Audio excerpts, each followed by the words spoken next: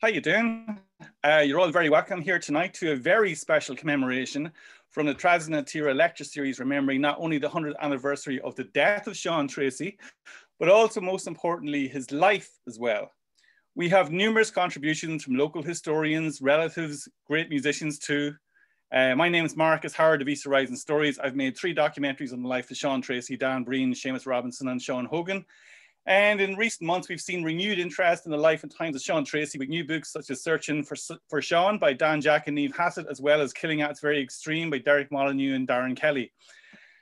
Due to the ever-changing lockdown restrictions, we cannot hold our traditional gathering on Talbot Street, which was originally planned. And if you've ever been to them, they're amazing events. Talbot Street is also where people from Tipperary would gather when Tipperary are in the GAA All-Ireland final before going to Croke Park. So, did you think we were going to let a virus get in the way of us remembering this important centenary event of Irish history? You must be kidding. No way. Sure, didn't they kickstart the War of Independence themselves in the middle of the second wave of the Spanish flu in Ireland? So the very least we could do is have an online commemoration. So you're all very welcome to this special event tonight, which looks at Seán Treacy's singular contribution to the cause of Irish freedom. The person that I'm going to introduce to you now is Kathleen Eilish Treacy, who's a relative, Kathleen Eilish Cleary, sorry, who's a relative of Seán Treacy, whom I have had the pleasure of knowing for the past 4 years.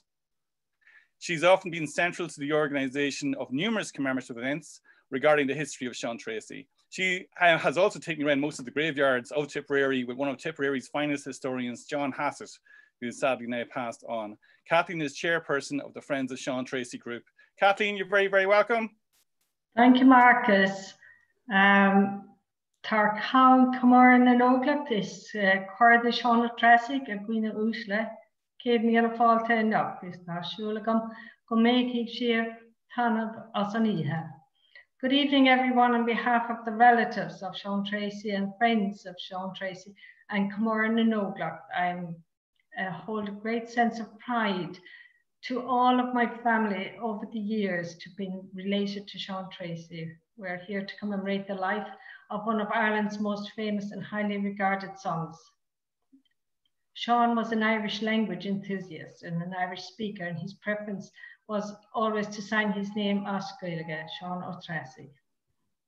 Each year since Seán's death, his life and untimely passing has been commemorated at his burial place in Kilfeacle. He was commemorated in Talbot Street on the morning of the All-Ireland Senior Hurling Final when Tipperary participated. The commemorations in Kilfeacle were first carried out by his comrades and friends in the Third Tipperary Brigade Old IRA Commemoration Committee. As the years passed by, the mantle passed to their relatives and to other Republican-minded people on the committee to keep the flame of Seán Treacy's memory alive. This year, by right, should have been being the centenary, marked by the Third Tipperary Brigade Commemoration Committee with a major celebration of Seán's life in Kilfeacle, but in line with the annual events they host each year without fail. Sadly, the COVID virus intervened and events had to be scaled back. A small but dignified commemoration was held last weekend, and I represented the family and laid a wreath there. The memorial column in the local newspapers last weekend carried the anniversary of Seán's 100th years of his death. This will touch the hearts of a lot of Tipperary people. We in Camorra and Oglach and friends of Seán Treacy, in association with Trasna Tira, felt that in recognition of Seán's life and deeds, it would be good to host a commemoration that could transcend COVID regulations and allow people from everywhere to remember and honour Seán. While Tipperary people hold Seán dear, we are conscious that he is an iconic figure for Republicans, not just in the 32 counties of Ireland, but across the globe where Irish people are gathered. I presented Seán Treacy's violent Brew Culture Centre at the foot of the Rock of Cashel in its on public permanent display. Finbar English will play for us tonight the ballad of Seán Treacy in slow air.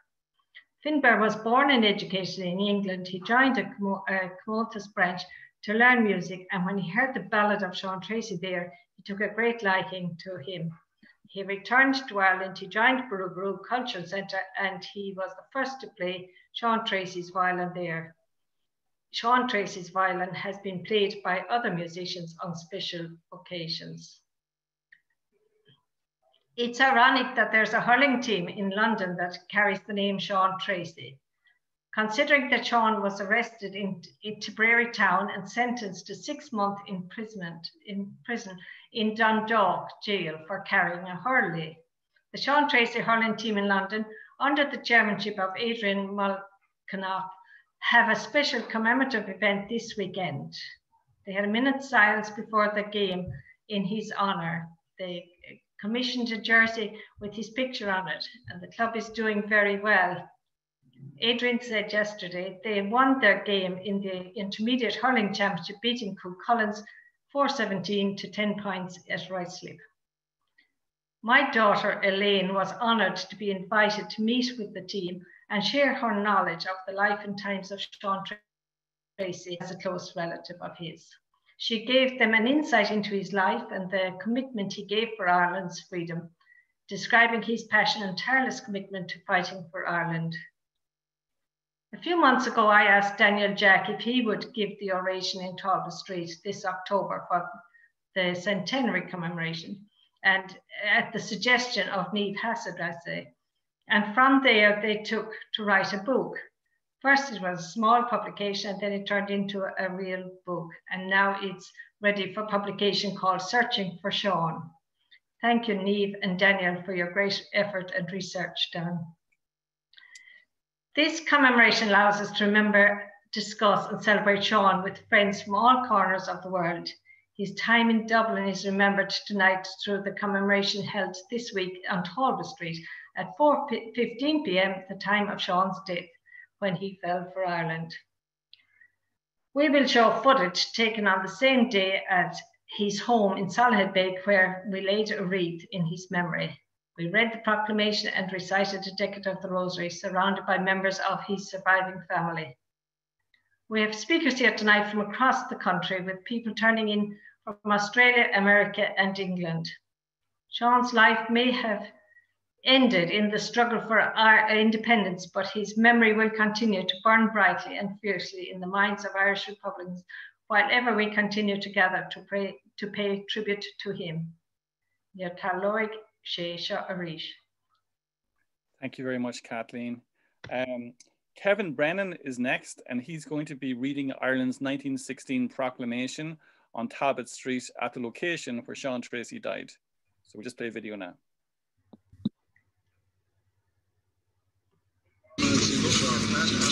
Irish men and Irish women, in the name of God and all of the dead generations from which she receives her old traditions of nationhood, Ireland, through us, summons her children to her flag and strikes for her freedom. Having organised and trained her manhood through her secret revolutionary organisation, the Irish Republican Brotherhood, and through her open military organisations, the Irish Volunteers and the Irish Citizen Army, having patiently perfected her discipline, having resolutely waited for the right moment to reveal herself, she now seizes that moment and, supported by her exiled children in America and by gallant allies in Europe, but relying in the first on her own strength, she strikes in full confidence of victory. We declare the right of the people of Ireland to the ownership of Ireland and to the unfettered control of Irish destinies, to be sovereign and indefeasible. The long usurpation of that right by a foreign people and government has not extinguished the right, nor can it ever be extinguished except by the destruction of the Irish people. In every generation, the Irish people have asserted their right to the national freedom and sovereignty. 6 times during the past 300 years, they have asserted it in arms.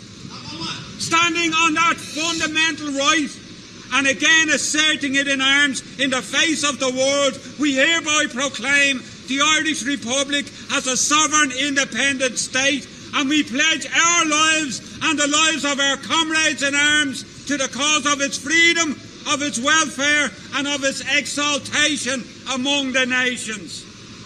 The Irish Republic is entitled to and hereby claims the allegiance of every Irishman and Irish woman.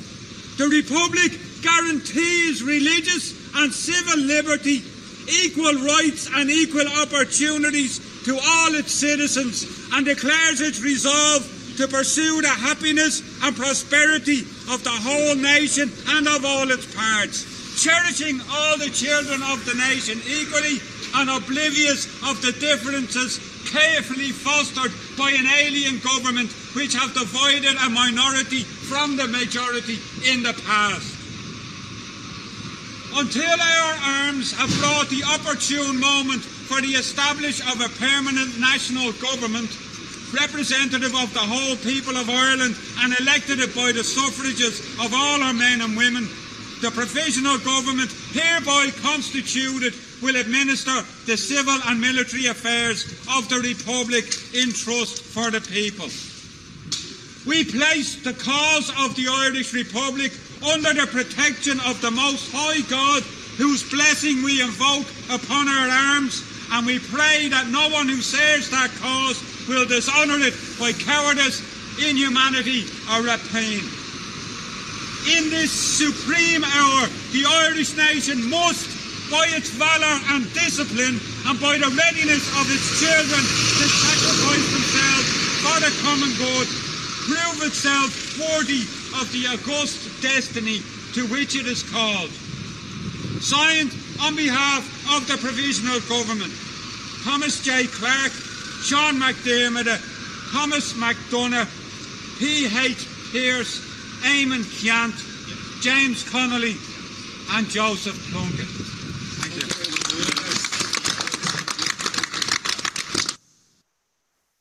Now, you've got the best seat in the house to watch this. Okay, so we did a great job, Kevin did.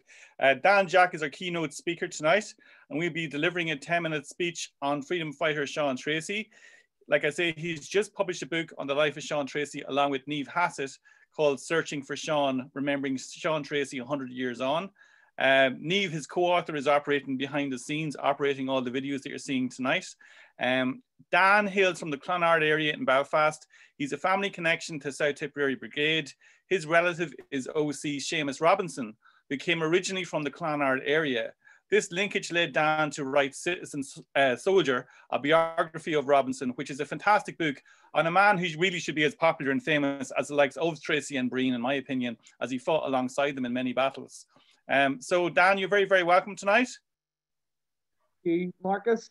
Acardia, I'll just start by saying that it has been said that a nation reveals itself not only in the people it produces, but also in the people it honours and the people that it remembers. So in that spirit, we gather tonight, albeit virtually, to commemorate the life of Seán Treacy on the 100th anniversary of his death. It's a great honour for me to make this address. It's more an honour due they and Seán act. Some commemorators or commentators of late have expressed the opinion that we should not remember our heroes of the past, that we should not remember people like Seán Treacy or William O'Connell, who was killed engaging British forces in Dublin on the same day. Nor indeed should we remember Kevin Barry or the agonising sacrifices of Terence McSweeney or Michael Fitzgerald. I respectfully disagree and firmly believe that we should remember them and that we actually owe a debt of gratitude to people from past generations. The very least that we, the people of today, can give to the men and women of yesteryear is respect. We should remember, we do remember, as Kevin Lynn. There's also been stated over many years that we should not mythologize the people from the past. I believe that we do not need to shroud the people of the past in the mists of lore. In my eyes, what makes them great is the simple and undeniable fact that they were ordinary men and women who did extraordinary things. They were flesh and blood like you and I. They had their faults and failings. They lived and loved. They were happy. They were sad. They worked and toiled. But most importantly, they arose to the challenges of their time. Making difficult choices, they took tough decisions and carried out painful deeds that were contrary to their past beliefs. Their actions cost them dearly, be it with their lives or the physical and mental scars they carried with them for the rest of their days. Armed with shotguns, with rusty weapons from bygone days, with rifles seized from their enemy, they faced the might of the world's foremost empire. With a wealth of assets, including a formidable military and a professional administration, the struggle against British rule seemed impossible. But people like Seán Treacy did something unprecedented. From hopelessness, they brought hope.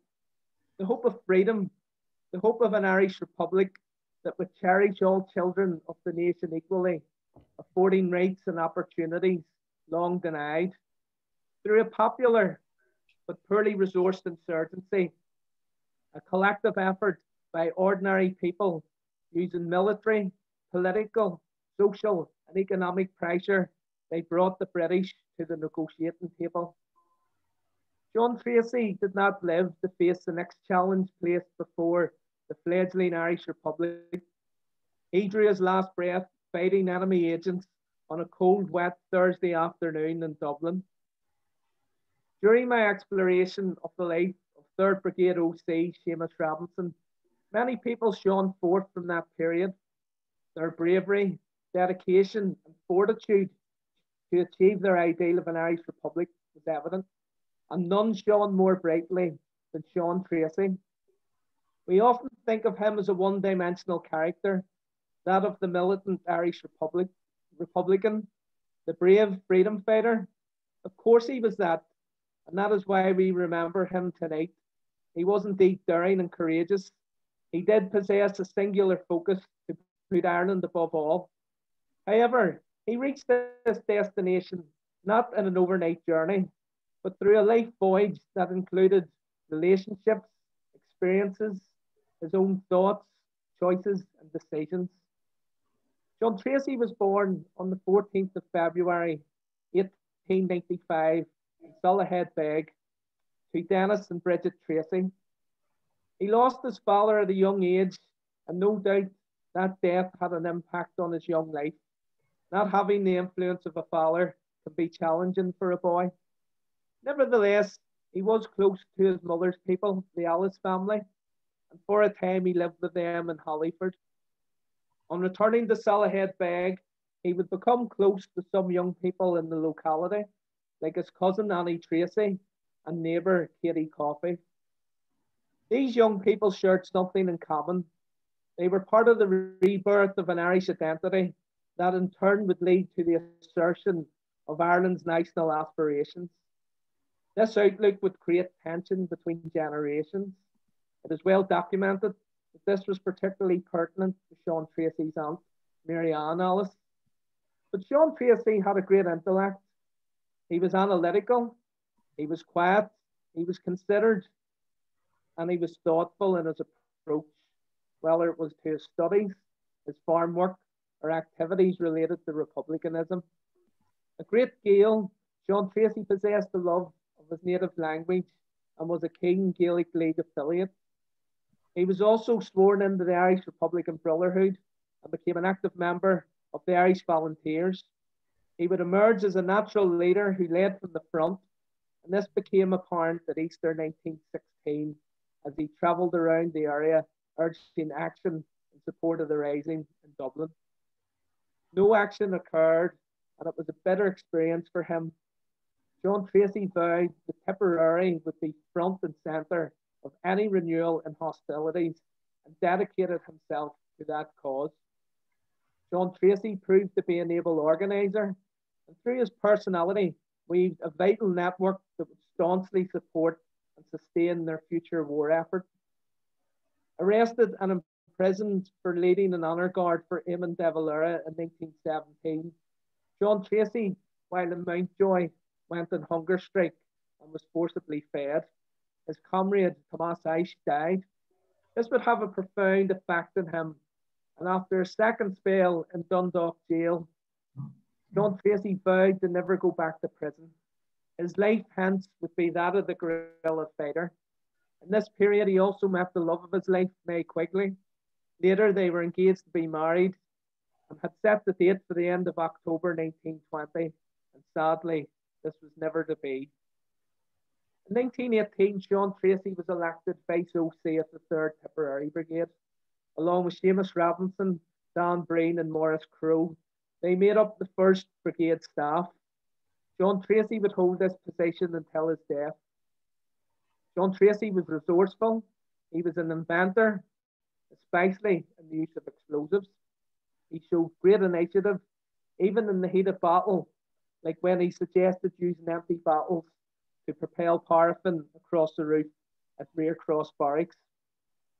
He was an architect of guerrilla warfare, putting theory into practice. Experience was the teacher, and he was a willing pupil, and he learned on the job. He also felt that the RIC was the primary barrier to them achieving their goal of an Irish Republic, and so would concentrate a lot of their efforts combating this force. He was also a deeply religious man, but yet he reconciled his conscience with partaking in armed actions and the consequences that entailed. Not once did he hesitate in using his weapons in the cause of the Republic, and he was often the last to leave the danger zone, ensuring that his comrades escaped. Seán Treacy was a loyal friend and comrade that could garner respect and admiration from those around him.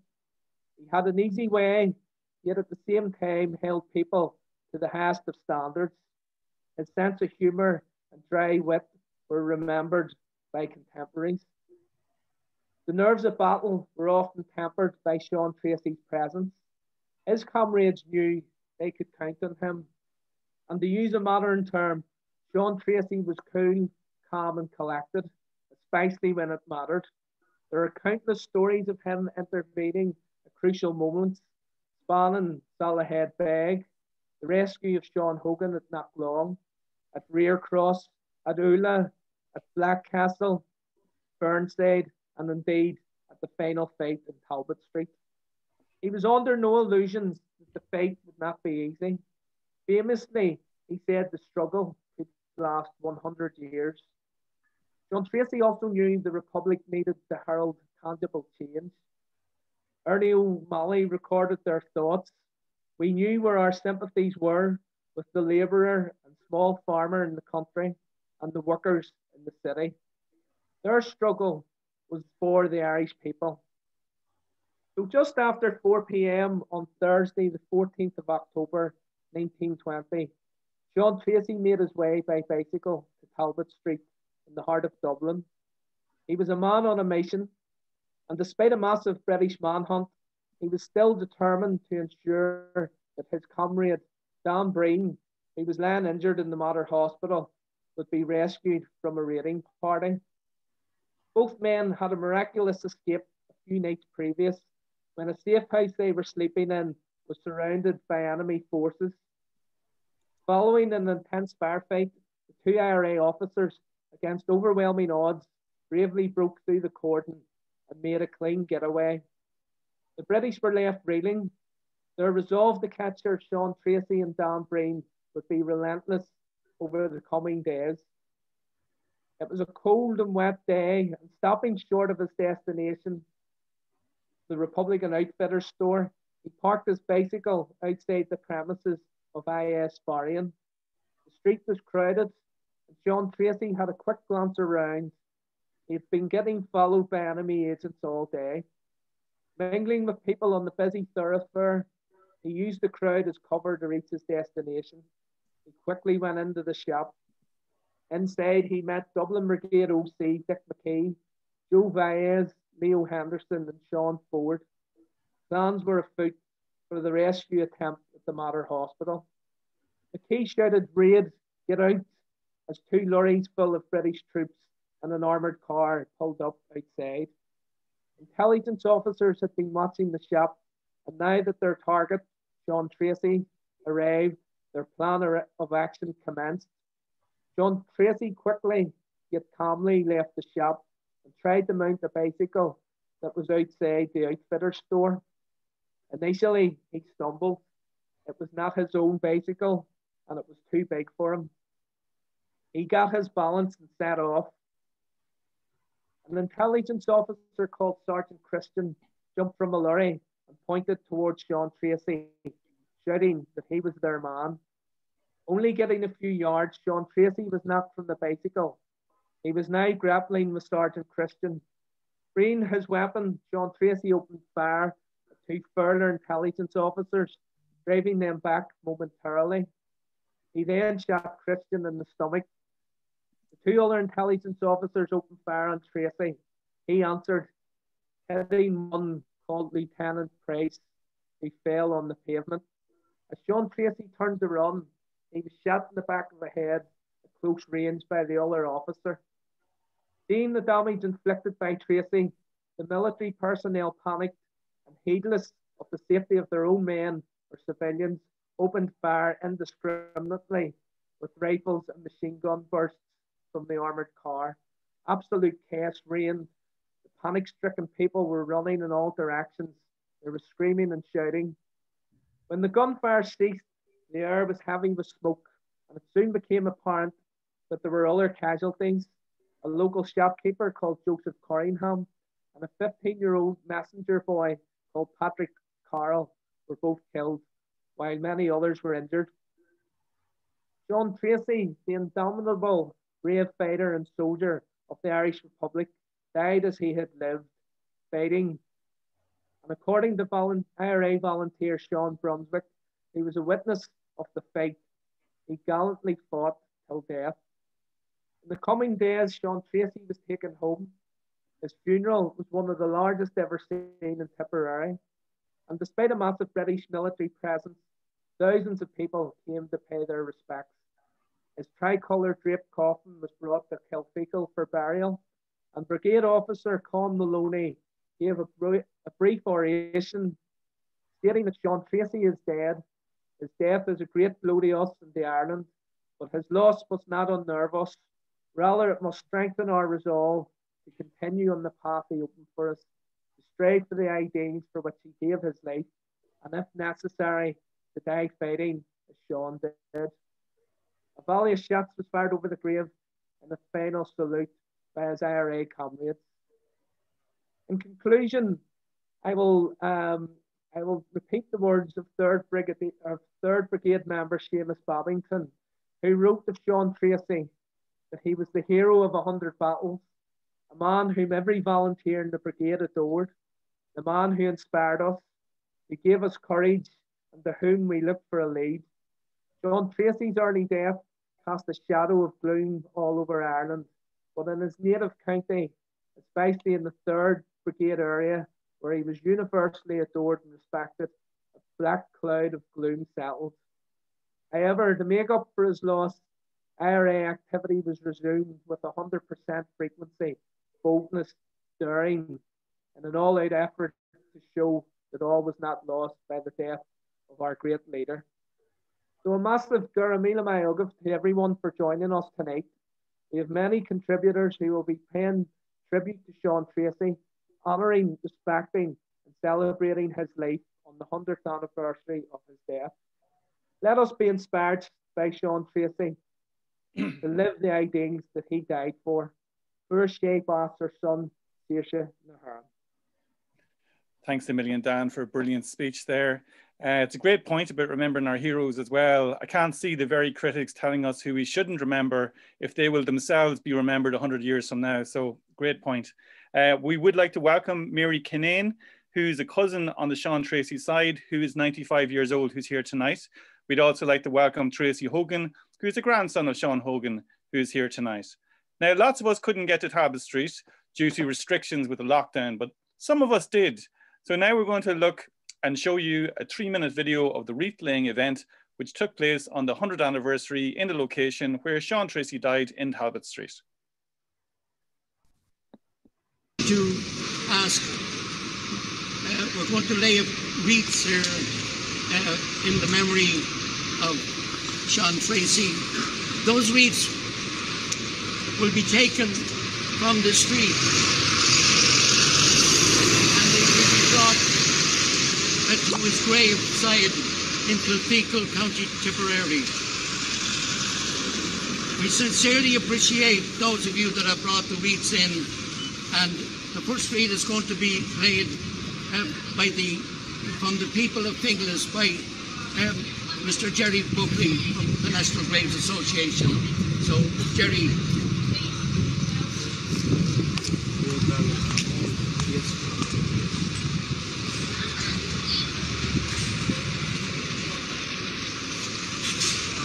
That wreath is from the Liam Mellows Memorial Committee and the people of Finglas. And I want to thank them for coming in. Thank you very much, Jerry. The second wreath is going to be laid by Mr. Noel Tynan. On behalf of the grandniece of Seán Treacy and the Treacy family, which none of them will be here today because of the war. So I'm there on their behalf. This wreath is on behalf of Kathleen Cleary, who's a relative of Seán Treacy, and that this wreath is laid. She couldn't be here today, as many of her friends couldn't be here to be present, but that wreath will be taken to his graveside, and I think there'll be one more wreath.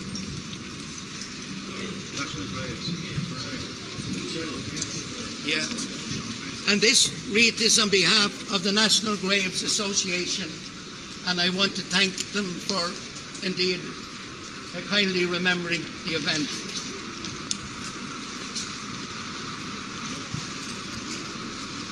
So, it leaves little more for me to add, except a big thank you for those people that organised this event. It's not what we had planned. It's certainly not what we would have liked to do, because we had a much bigger and a much more extravagant commemoration plan.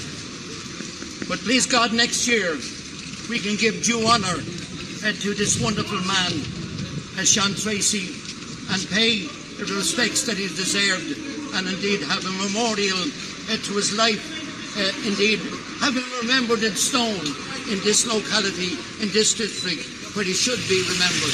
We remember them, our heroes in songs, but it's not enough.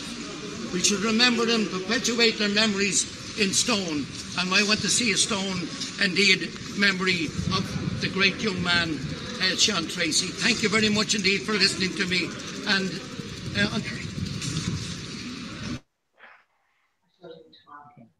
And we saw Derek Warfield there giving the honours there to Seán Treacy as well. Okay, it's lovely to see this event happening on Talbot Street.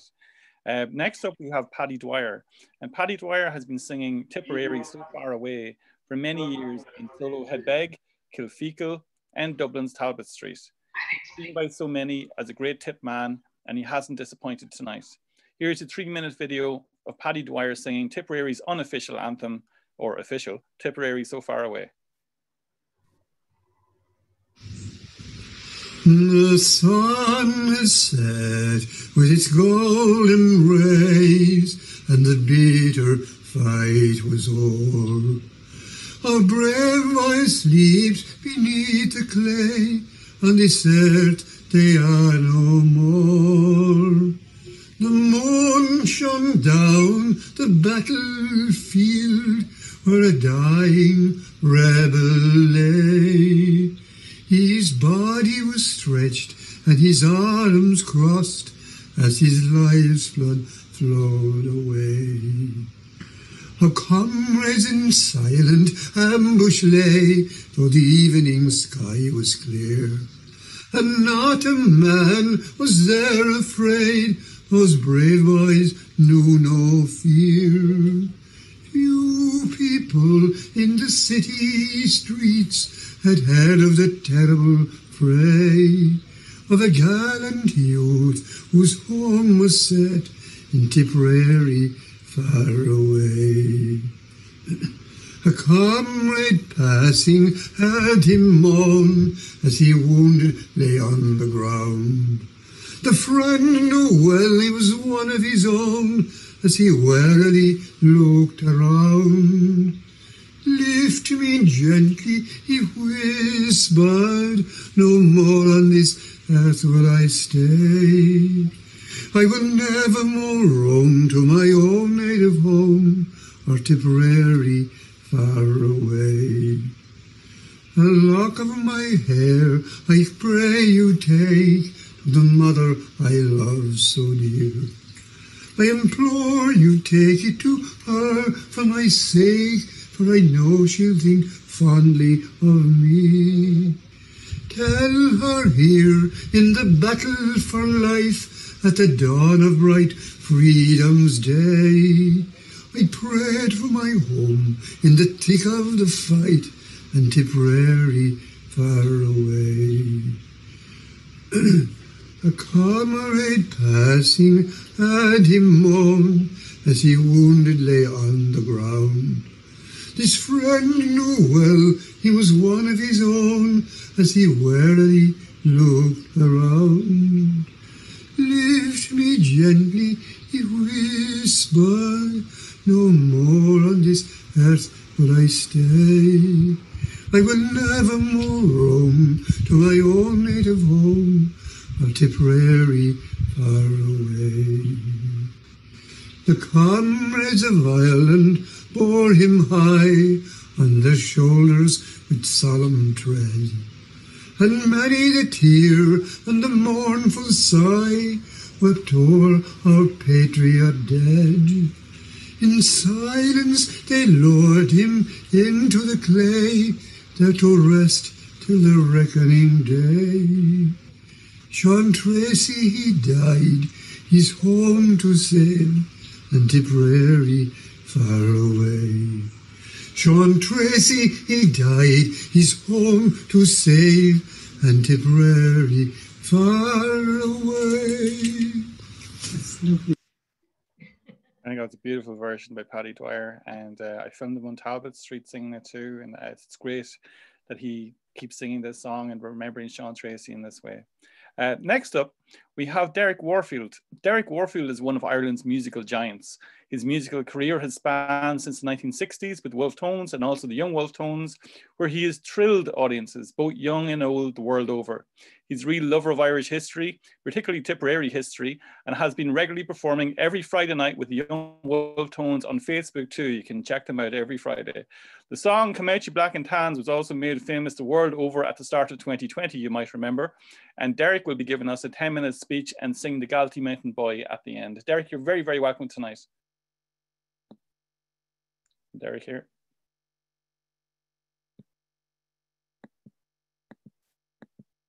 Have we got Derek, Neve? I can't see him. Do you want me to come back? Yeah, no, I'm just trying to unmute Derek at the moment.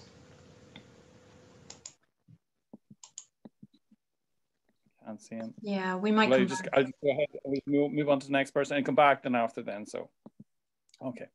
So, we're going to look now at a wreath-laying video in Tipperary. And I think that's very, very important. Oh, Derek, you're in? Yes, yeah. So very, very welcome. Technical issues, but we got around it. And well done for everything you did on Talbot Street. If you'd like to give your speech, you're very, very welcome tonight. Well, I think I can add to very little what Daniel Jack just said about his life. But I would like to comment on probably something that I know best of, and that is how we memorialize our patriotic figures in songs. It's a very important part. I had a very good friend who's an archaeologist and an anthropologist, Charles Orser. And some years ago in the 90s, the 1990s, he excavated the mud cabins down in County Roscommon. And a big project, he revealed the articles that they left behind in hundreds of mud cabins that had been torn down and the people evicted from them. Now, the only objects that he found were small little pieces of cutlery and a couple of pipes. But he said the only other thing that they left behind was the songs and music, that we could reveal their feelings and how they lived and their attitude to the day-to-day living.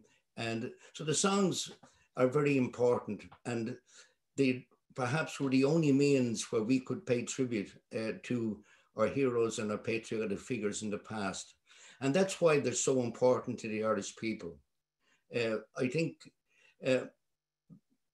we don't realize in this country, in Ireland, just how important they were in days gone by, because if you read the literature in the popular press about events of the 19th century, or even go back to the 18th century, they don't reflect the will of the people. They don't reflect the feelings of the people. So we're left with a history that is very selective. And that is, you know, we're still living with the legacy of colonialism in Ireland. We're still living with it, the histories that are being presented that won't look logically at the events and issues that happened in the past in a way if they reflected in today's Ireland. So it's a complex thing for me to talk about, because if you understand, our songs embrace every aspect indeed of Irish history. Every episode in our social, political and sporting life has been expressed through songs. And in many ways, the songs and the ballads have carried our history through generations.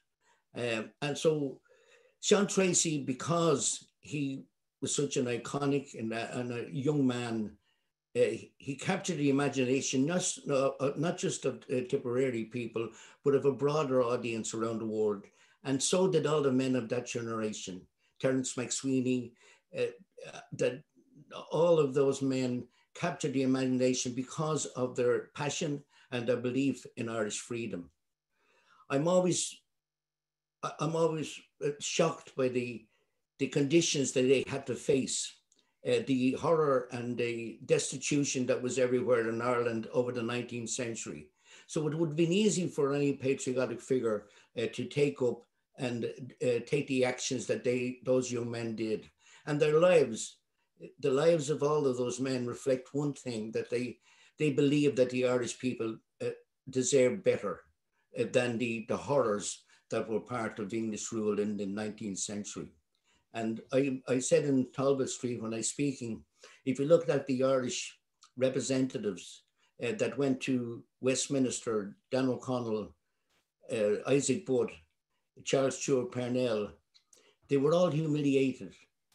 And I quoted the words of that great Irish patriot, William James McNevin. He was a doctor, and he's considered today the father of American chemistry. And he said, the public representative of the smallest fishing village in England would have more political clout at Westminster than the entire body of Irish MPs. And it's a powerful statement. He said, only a fool would sit in Westminster in the hope that the interests of Ireland would be considered. And to look at the lives of all of the men who signed the proclamation, that Kevin Brennan read, the life of James Connolly, they all have one thing in common, and that is to change the conditions of and the humiliation that those men of peace suffered. Parnell, Isaac Butt, and Dan O'Connell. And I suppose in many ways that's the way I've seen the life of Seán Treacy. He was one of many of the young men that indeed wanted to do something about the conditions of our country, and he joined the IRB and he met a lot of like-minded people. And you're going to sing a song tonight, I believe, is that correct? Yes, I'm going to sing a song. I suppose in Tipperary, there are so many songs. I mean, there's songs from every county in Ireland, and I've always believed that the traditions of Ireland are as varied as the accents of the people. And we all have our own little way of expression when it comes to music. And in Tipperary, you've had such wonderful poets and such great songs. And it was lovely to hear the words of that man singing, Seán Treacy. And it's interesting that there's so many verses, and the way a song changes through the generations and through the decades, and people want to express further their tribute to the event or to the man. So in many ways, the songs reveal the true feelings of how ordinary people felt about the event. Now, I thought about it and I said to Niamh, I'll sing a song, and the Valley of Slieve and the Mom was discussed, and the Gay Galtee Mountains, but I ended up choosing the Galtee Mountain Boy, which of course embraces all of the men who fought and the great Tipperary men. And of course, I won't forget the many men from Cork as well, and from every other county. But it's a wonderful song. And just like the Ballad of Seán Treacy, what's more important is that Tipperary people have sung them down through the years. You know, when I down in Tipperary, I always when I go to Kilfeacle, I pass by Banshee, and I always think of Darby Ryan and his Peter and the Goat. You know, the satire was a big part of our tradition in singing. So it's like this. Our songs are a mirror image of our heritage and tradition. They follow the Irish people all over the world. No matter where we've gone, we brought our music with us, and the music enriched the communities into which they went to live. And I'm sure tonight, this song, the Galtee Mountain Boys, will be sung somewhere else in the world, and so will the Ballad of Seán Treacy. And they're fitting memorials. And as I said, they're the only way we could remember our heroes. And I would like to see a statue of Seán Treacy in Talbot Street, or in a location that's close by to it. So I'll end it there. And thanks, Marcus, and thanks for having me part of this tribute to the wonderful, indeed courageous and dedicated young man. Thanks very much, Derek. Really appreciate it. Yeah.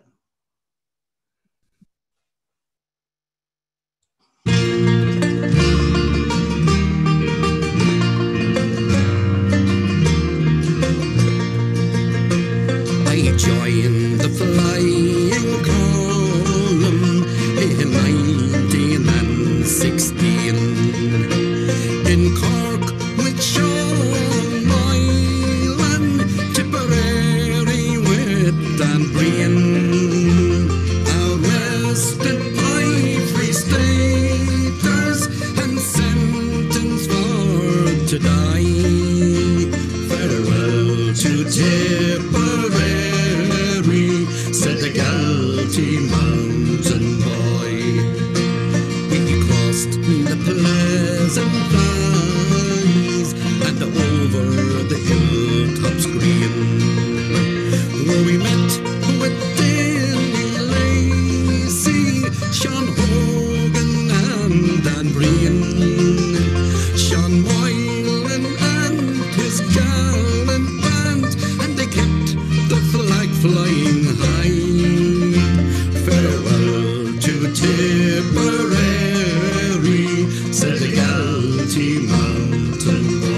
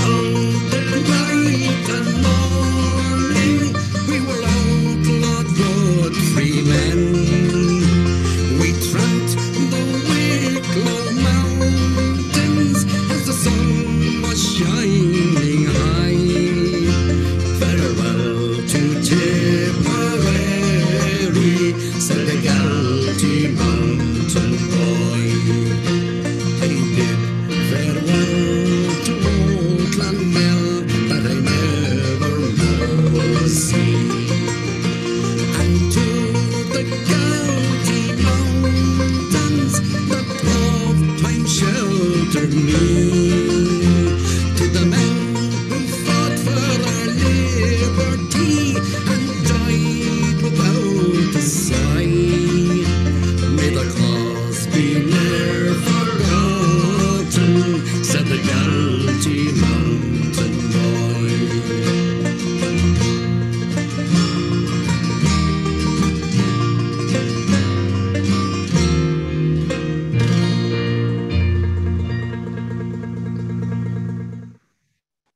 Was fantastic, really moving. I can guarantee you would have got some round of applause for that if we were all there with you right now.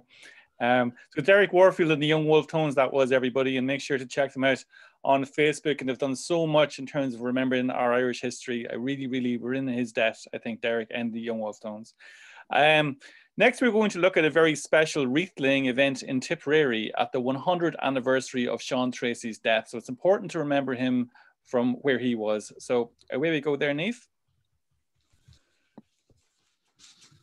I'm originally from Doon, but my mother was first cousin of Seán Treacy, so she went to school from here because her mother died when she was young. So she came down, her two aunts lived here at the time. And so we have a good connection with the place. We're delighted that you're all here. You're very welcome, and great. We have a good day for it, and so will I leave the wreath here at Seán Treacy's door? Front door, yeah. Today is the centenary of his death. 100 years today, isn't it? It's 100 years today, 4 o'clock in the afternoon. He was shot in Talbot Street. So, 100 years, may the Lord have mercy in his soul.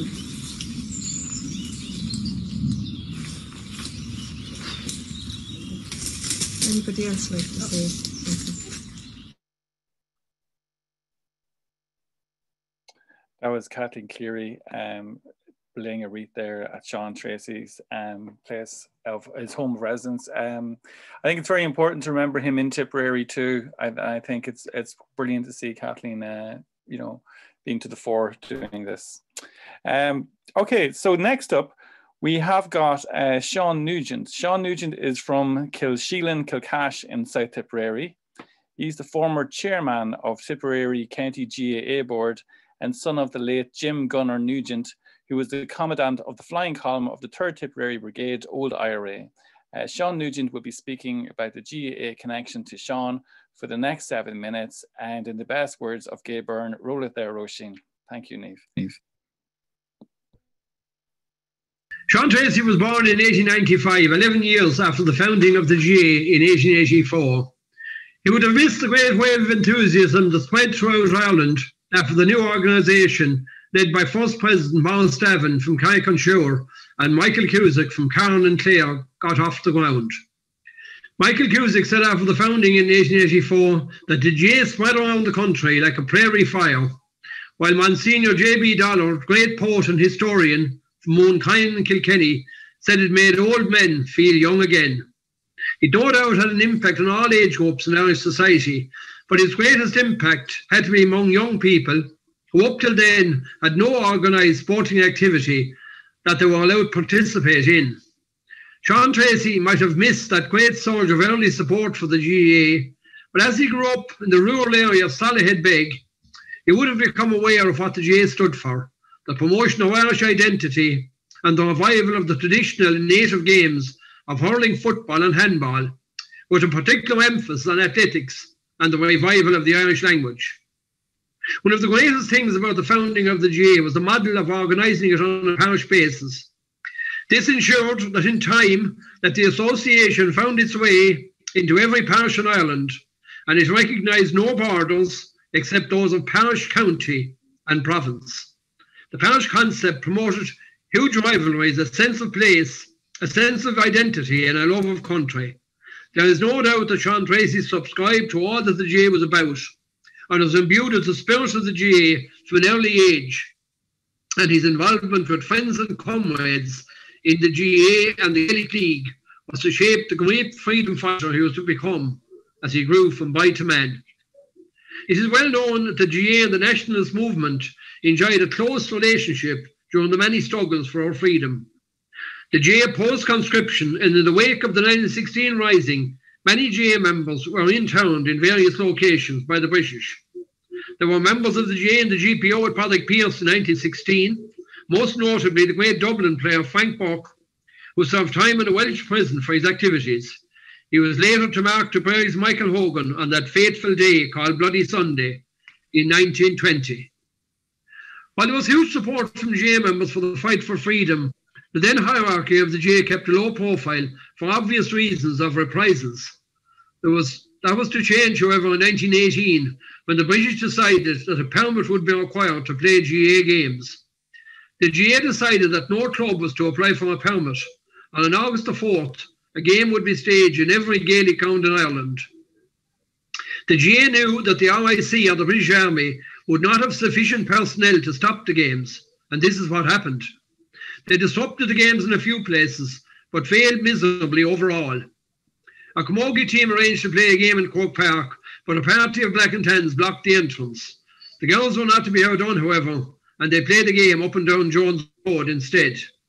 This was the day they called Gaelic Sunday, the day GA took on the mighty British Empire and won.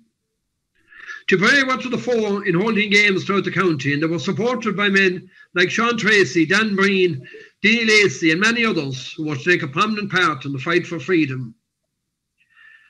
There is no evidence to suggest that Seán Treacy took an active part in the GA as a player or an organiser of events, but he was a member, and his loyalty lay with the GA and with other organisations who were promoting Irish identity and culture.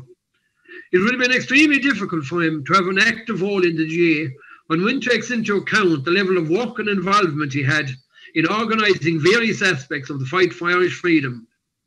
He did, of course, get huge support from members of the GA who were comrades in arms with him on many engagements with the enemy. They also provided valuable intelligence to him through their networks of contacts in the GA. We in the GA, however, owe him a huge debt of gratitude for the role he played, with many others, in ensuring that we today have the freedom to play and to enjoy our games and promote our culture in a spirit of peace and harmony. When Seán Treacy's funeral took place from Solihull to Kilfeacle, it was probably the biggest funeral ever seen in Tipperary. There were people there from all walks of life, and the GA throughout the county and beyond were heavily represented. Seamus Leahy, a nephew of the great Paddy and Johnny Leahy of the great hurling family of Tubodora, recalls a story he was told about the funeral. A group of hurlers, many of them county players of the time, cycled from Boherland to Kilfeacle to the funeral, led by Paddy Leahy. On the way home, they were confronted with a roadblock manned by British soldiers. Expecting reprisals, they were surprised at the response from the officer in charge. The officer asked them where they were coming from. Paddy Leahy said, the funeral of Seán Treacy. The officer said, "You have buried a brave man today, go on your way." Even they recognised his greatness. Seán Treacy will never be forgotten by the GA, and particularly by Tipperary GA. We are proud to say that the minor hurling troupe he played for throughout the county is named after Seán Treacy, and that at least 4 clubs at home and abroad bear his name. We have one Seán Treacy club situated in the Hollyford Kilcommon area. There is a Seán Treacy club in Lurgan, one in London, and one in San Francisco. The great tradition began when Tipperary reached the All-Ireland Hurling Final of 1922, which was played on the 9th of September 1923 in Croke Park. Johnny Leahy from Tubodora, who was captain of the Tipperary team, led his men on foot from Houston Station to Talbot Street, where they stood in silent prayer on the spot where Seán Treacy died, before going on to Croke Park to play the All-Ireland, which they unfortunately on that day lost to Kilkenny. That great tradition has continued down the years, and more recent times was organised by the late John Hackett. The crowds have grown in recent years, and in 2019 we stopped the traffic completely in Talbot Street for nearly an hour to pay honour and respect to one of our own, Seán Treacy. The occasion was honoured by the fact that the Iarúchtán of Cumann Lutla Squail, Egan O'Ferril, gave an outstanding ovation, followed by inspiring songs from Derek Warfield. We went with a pep in our step and the spirit of Seán Treacy behind us onto Croke Park to win the All-Ireland final, beating Kilkenny in the process. That tradition will continue while there are Tipperary men and women to wear the blue and gold jersey, and that will be forever. I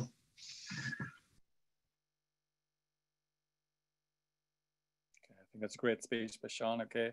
And what we're going to look at next is a little bit of music. Finbar English is our violinist for the special event this evening. Seán Treacy's relation, Kathleen Cleary, presented Seán Treacy's violin to Brew Culture Centre, which is at the foot of Cashel, and is on public permanent display there. Kathleen mentioned this, but I'll just introduce my gang. Finbar joined a cultist branch to learn music. He heard the ballad of Seán Treacy. He took a great liking to the man. When he had returned to Ireland, he was educated in Rockwell College and lived in Kilfeacle. He joined Brew Cultural Centre, and he was the first to play Seán Treacy's fiddle in the centre. He's travelled to China, Lebanon, and the USA, and extensively around the world with the group. And he's here tonight to play the ballad of Seán Treacy in a slow air and another piece as well. So away we go.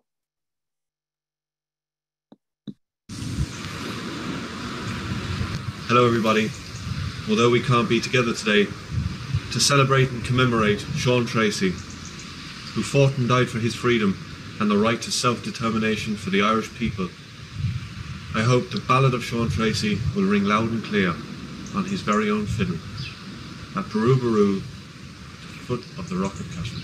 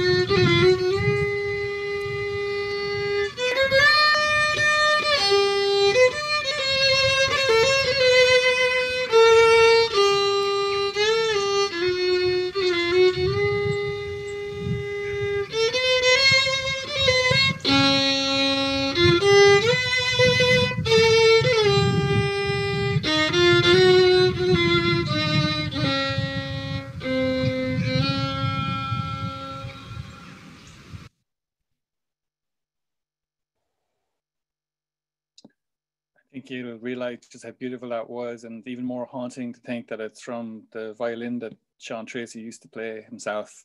Okay. So now we're going to have a discussion. So we've got about 25-30 more minutes, I'd say, left altogether. Okay, so we're going to have about a 20-minute discussion, and we're also then going to show maybe 2 videos at the end, just to give you an idea in terms of proceedings. So we're going to have a discussion with some real history heavyweights on who Seán Treacy was. Our esteemed panel this evening are Liz Gillis, Dan Jack, and Liam O'Donoghue. Liam O'Donoghue is a native of Hollyford. He's a retired school principal and teacher, a local historian. He now lives near Thurles, and he's published books on GAA themes. His family connections with Seán Treacy and the O'Keefes of Greenock.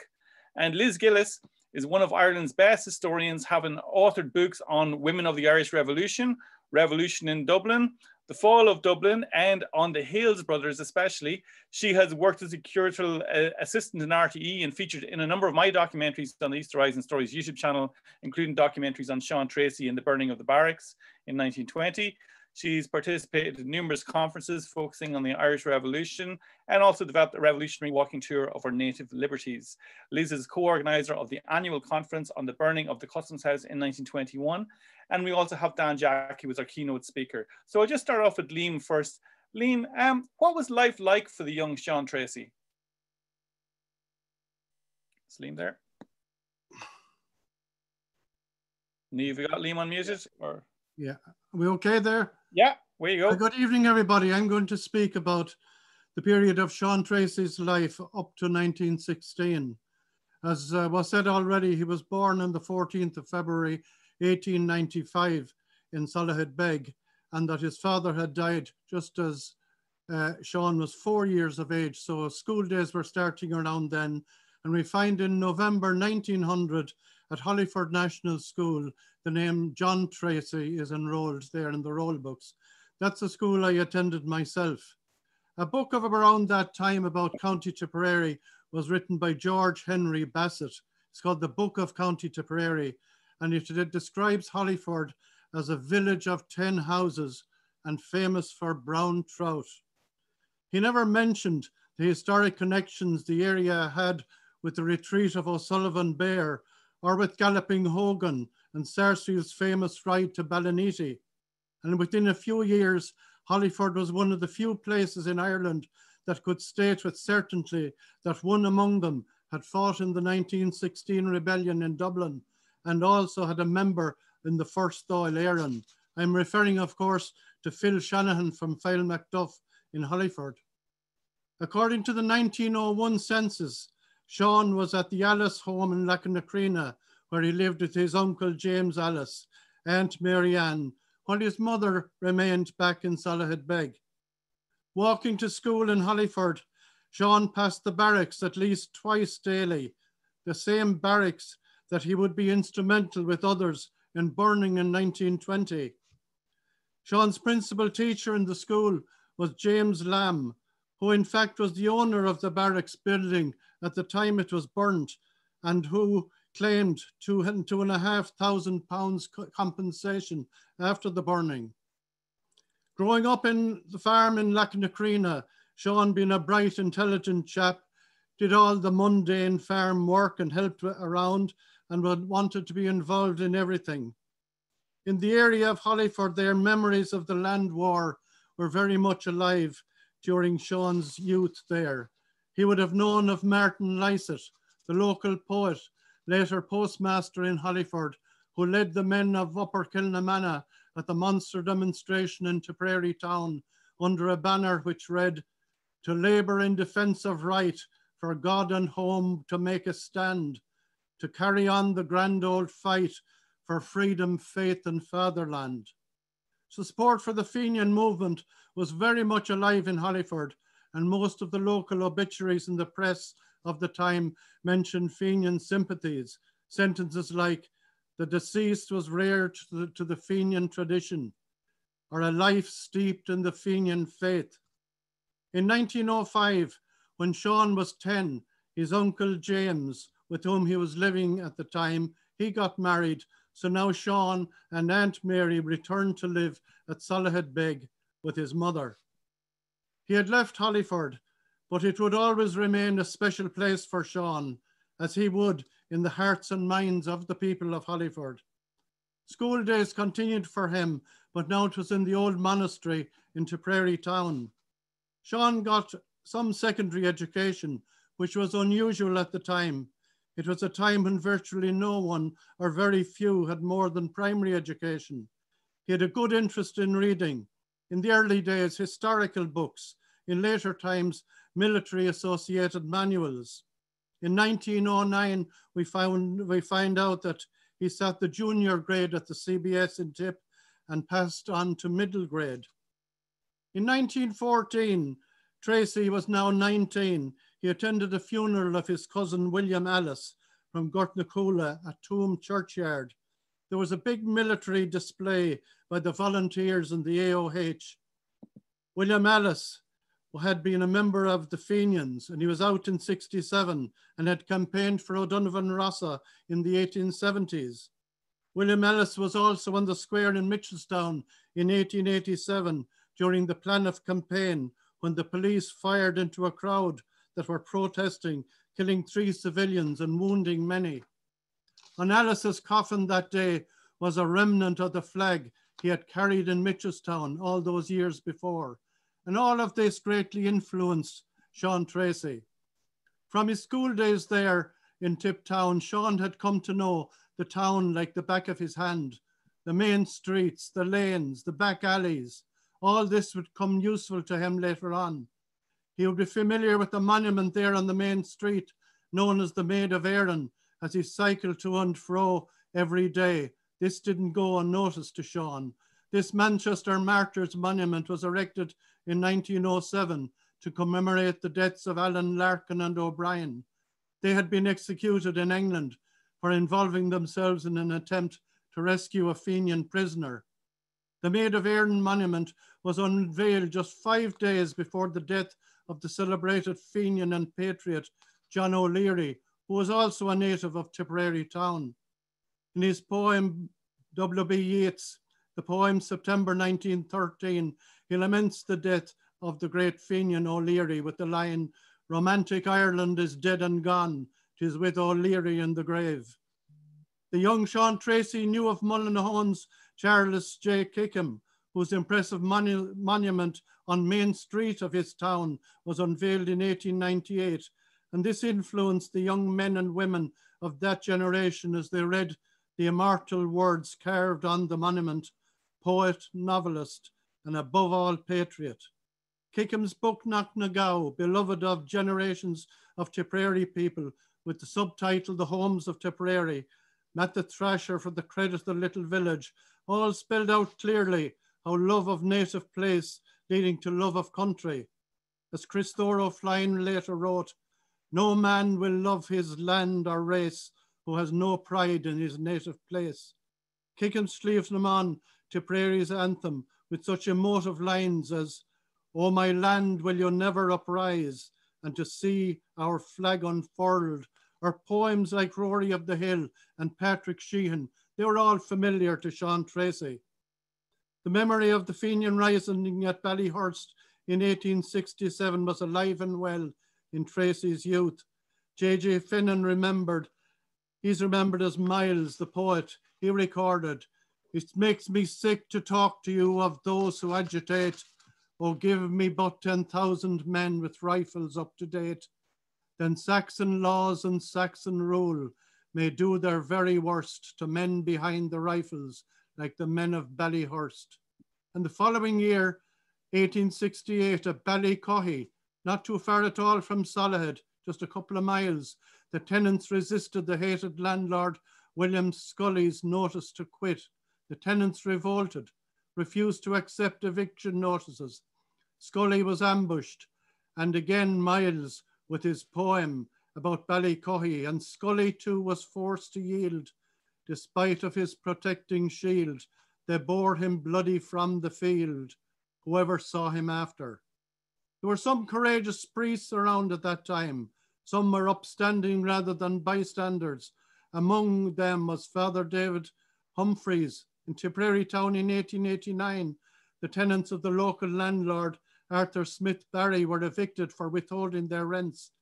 In an act of defiance against landlordism and under the direction of Father Humphrey, they decided to build a new town outside Barry's control called New Tipperary, completed in 1890. Another major consequence of the Fenian Rising in Tipperary was the decision to build a large military barracks in Tipperary town in 1874, there beside the railway station, which was seen by Seán Treacy as a blot on the Tipperary town landscape. He knew of the economic advantages of having such a major establishment with between 4,000 to 10,000 troops housed there during the Great War. He was also aware of the negative influences of a garrison town. Seán Treacy would also have seen plenty of evidence of the horrors and brutality of the Great War, as the Tipperary barracks housed many of the casualties who were brought there for recuperation and rehabilitation. And as Eric Bogle put it, the wounded, the crippled, the maimed, the insane were all to be seen in the town of Tipperary in those years. Ironically, the site of that Tipperary military barracks is today the local GA grounds and named Seán Treacy Park. Wouldn't he have loved it? In 1914, the Irish Volunteers branch was founded in Tiptown by Sean McDermott. Also in those years, Seán Treacy was beginning to show a great interest in the Irish language. He had changed his name by now from John to Seán and regularly attended Gaelic League Conran na Gaeilge classes in Tipperary town, coming under the influence of Antahir Matt, that's the famous Father Matt Ryan of Knockavilla, and Eamon O'Dear of Balloch and others. This was a cultural baptism for Seán, a new beginning, a new vibrant identity. These classes developed into conversation on topics more than the price of turnips or the recent hurling match, more than the mundane stuff, and into teasing out how to progress the national question. The Gaelic League's influence on Seán and others at that time cannot be overestimated. He became quite adept at spoken and written Irish, which shows his sheer determination when he took on a challenge. Easter 1916 for Seán Treacy, now aged 21, was a very disappointing year, as he did more than most to activate their plans for action in Tipperary, but between the confusion of the countermanding orders, very little happened. Treacy is recalled in one of the military statements as saying, "They're out in Dublin, but there's not a fire on the Galties." These were, as I see it, many of the influences that came together to mold the man we fondly remember today, a man of strong will and fierce determination, possessing excellent leadership skills. Like many of that era, he unselfishly set forth on a mission to better the lives of the people of Ireland. As he wrote from Dundalk Jail in 1917 in a letter to his uncle Michael, "I shall use all my energies in the future to further the cause of Irish freedom in the best way I can."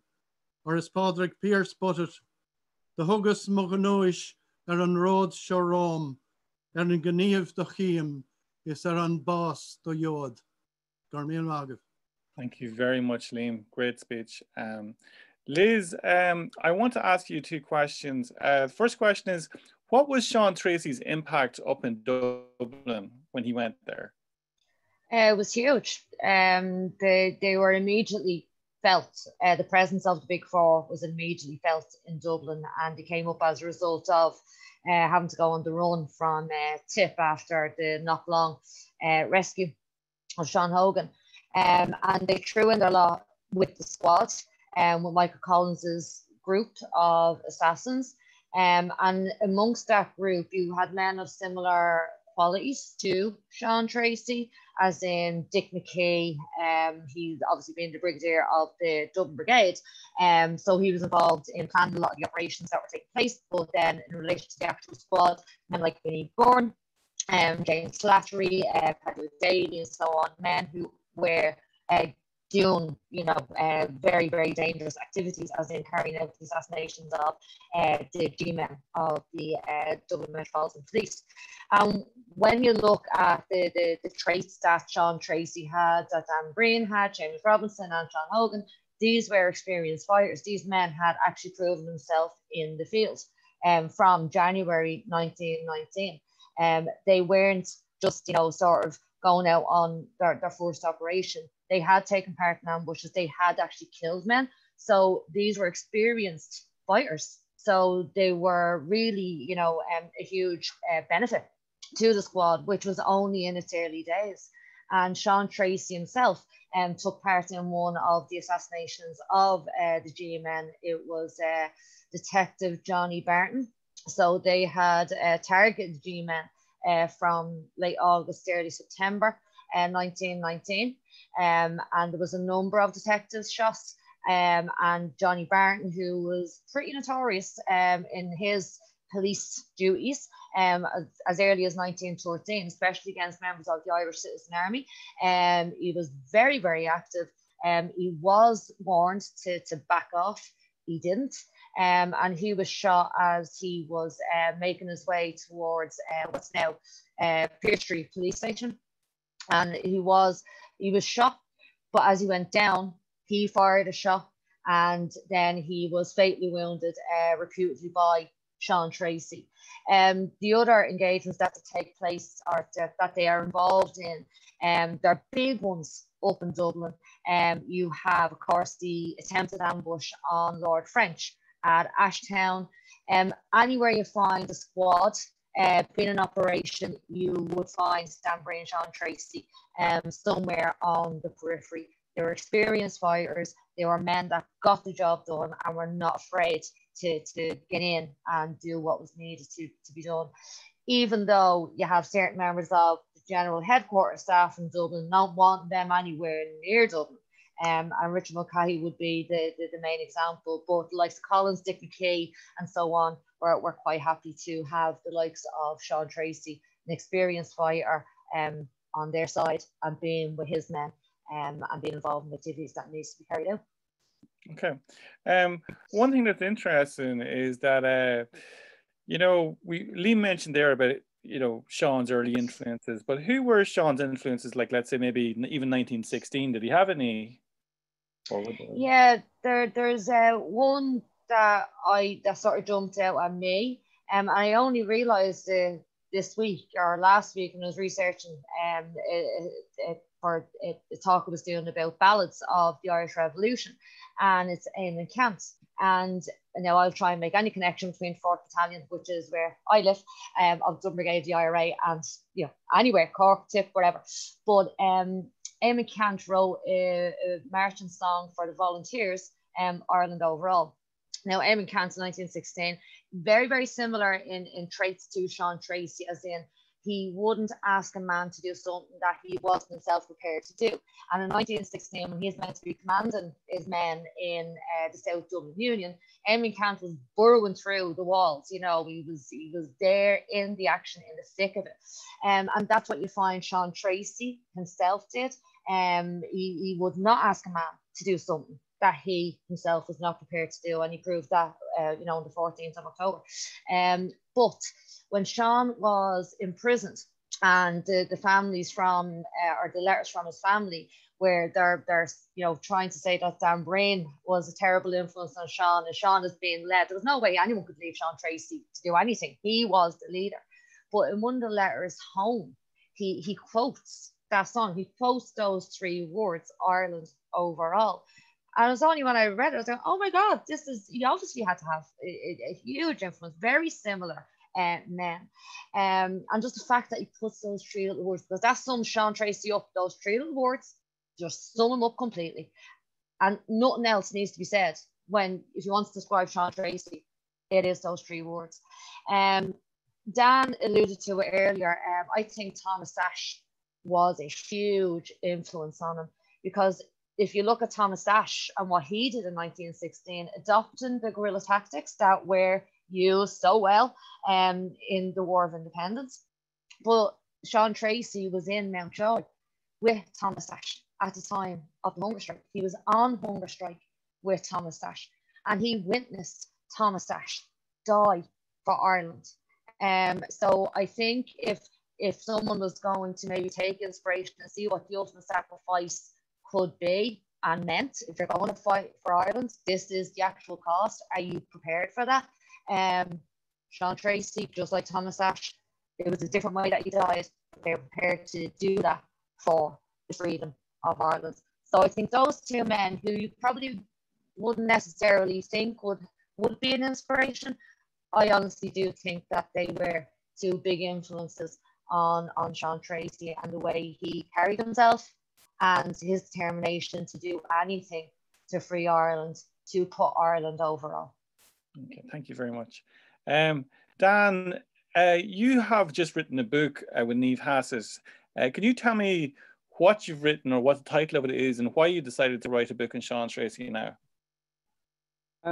Well, the book came about by accident, more by accident than design. We were hoping to do a small booklet for the 100th anniversary events, and when Niamh and I started doing our research, we started uncovering quite a lot of material related to Seán Treacy. So we were searching through the archives, and we felt that there was another side of Seán Treacy there. As I mentioned in the previous talk, we remember Seán Treacy as the great guerrilla fighter, but it was very apparent reading the witness statements and even pension applications, the huge personality that Seán Treacy was, and the huge impact that he had on the people that he came into contact with. And so we decided to call our book Searching for Seán, and we actually put out an appeal in some of the local press in Tipperary for family stories and connections to Seán Treacy, and we got some fantastic material from that. And we came across so much stuff in the archives as well. We actually got so much that the booklet turned into a book, so we dropped the let from the title. So we found quite a bit on Seán Treacy. We'd obviously, Desmond Ryan had written the book back in the 1940s, so there was a lot of material there, but so much has came to light since then. And we actually found correspondence Seán Treacy had written to GHQ in the aftermath of the barracks attacks.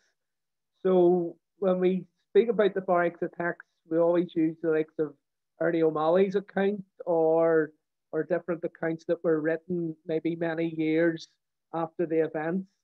But these correspondence that we uncovered from Seán Treacy was written maybe hours or at least days after the attacks, and there's no gloss.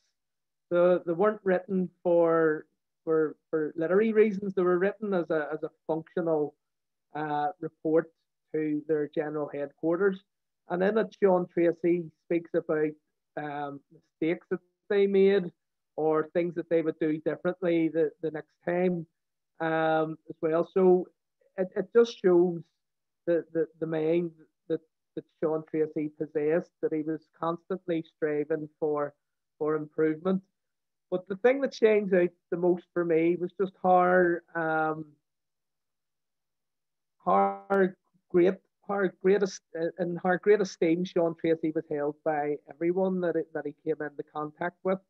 And it's from the ordinary volunteer through to people that sheltered them. Seamus Robinson was always amazed at Seán Treacy having contacts all over the place as well. So Seán, we wanted to uncover a wee bit of Seán Treacy's personality as well, and that comes out in the book, as well as his military prowess, and also the fact that he was someone who was a great comrade, who was there till the end, even in his final fight in Talbot Street. There was an IRA report, and we were kindly given a handwritten copy of it. It was actually done by Dick McKee himself, and he concludes by saying that every action of Seán Treacy on that day was deliberate, right to the end.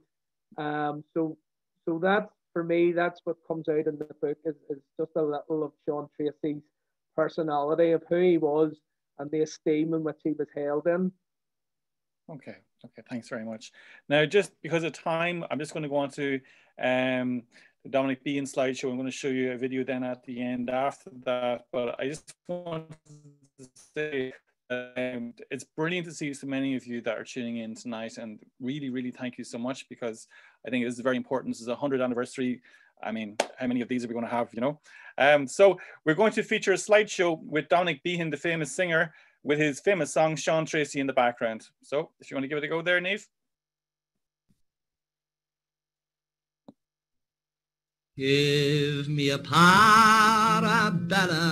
and a couple of 100 shell. Lead me to the murder gang, but we'll blow them all to hell. For just to die, I hear them say, how Treacy met defeat. Our lovely Seán is dead and gone, shot down in a Talbot Street. They took the front and they took the back, they were all around the place, waiting for the word attack to set the house ablaze.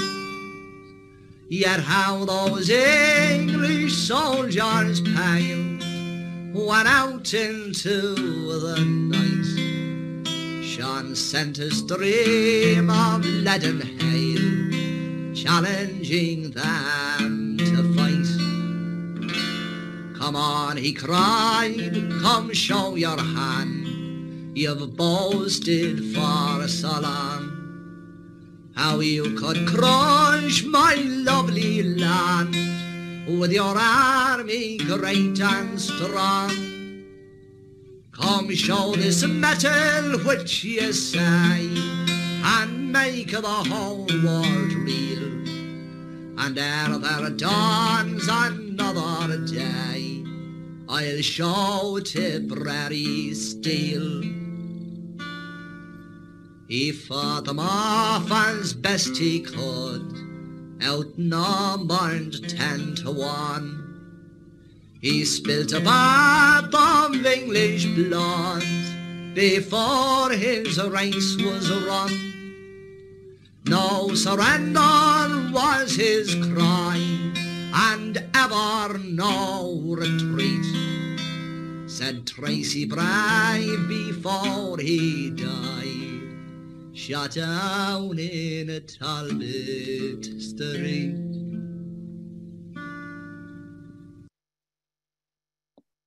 Okay, it's a very moving song, that. Now we're just about to finish up with one more song before we finish, but I just wanted to say for me, thanks to everybody involved and thanks for coming. Extra special thanks to Niamh Hassett and Liam O'Sullivan. One of the things that is vital in terms of remembering our history is to remember it after the Centenary event. The 101st is as important as the 100th event because you want it to continue.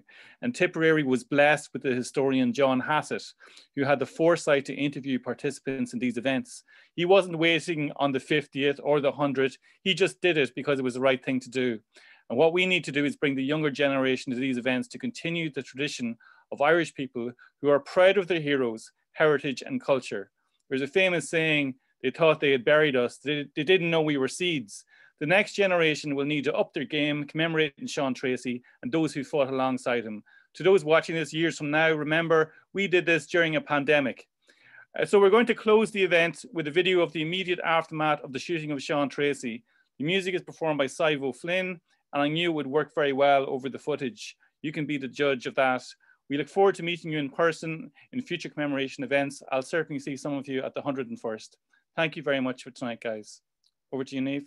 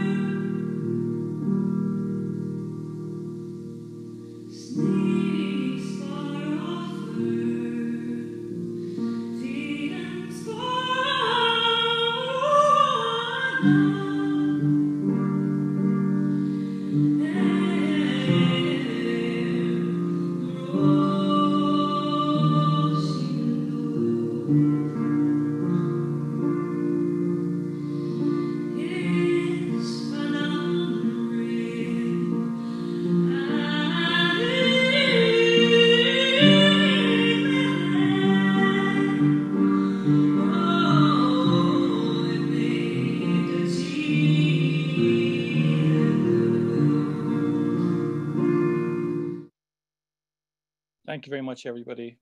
Hope to see you at the 101st, and thanks for joining in. Okay, for me, good night.